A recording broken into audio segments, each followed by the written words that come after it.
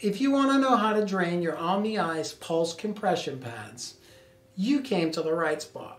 We're going to show you how to do it step by step, fast and easy.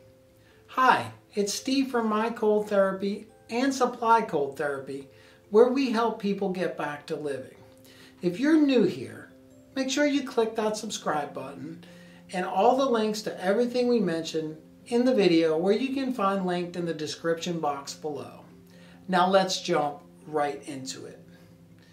We get a lot of questions from patients on how to drain their cold therapy pads. The great thing about the Omni Ice Pulse Compression Unit is it comes with a drain plug. And this is what the drain plug looks like. So this is for when you're done using the pad at the end of the day, or you want to store the pad for any length of time. So follow along to learn how we do it. Now that you're done your cold therapy treatment, we're going to show you how to drain the pad if you want to drain it after usage. You don't have to drain it after every single usage, but if you're going to store the pad away, we want to try to get the water out of the cold therapy pad.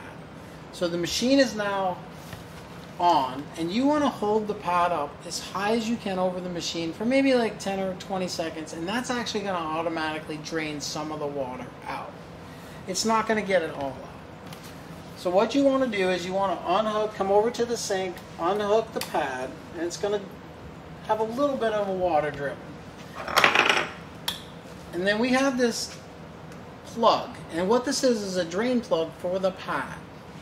So what you do is you plug it into the pad, just like you would plug it into the machine, and hold it over the sink. And you can see that the water's already coming out. So let it drain out naturally for a little bit.